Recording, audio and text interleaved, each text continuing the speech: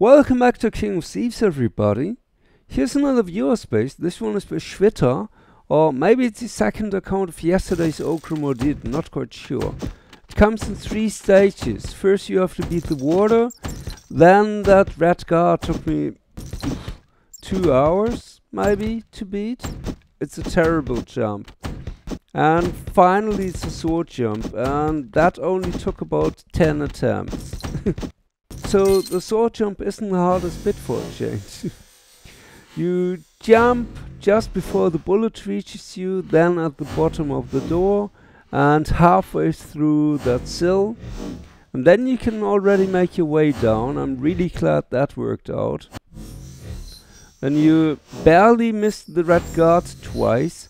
Wait until it moves up a bit. And then you slide all the way down again.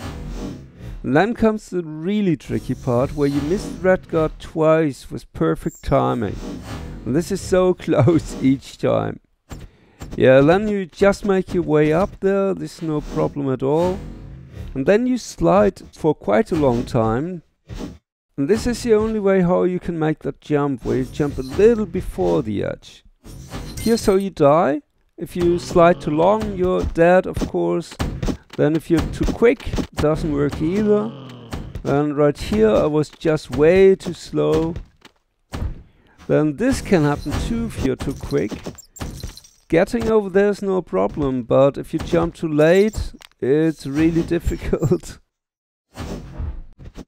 Yeah, and then that last jump, you have to jump up there at exactly the right point. And if you jump too late, you jump into the saw.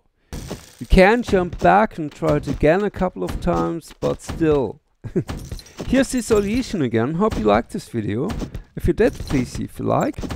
Thanks to whoever did this base for this layout. And if you really liked it, maybe subscribe for more videos like this. I'm trying to do them daily. Thanks for watching. Bye!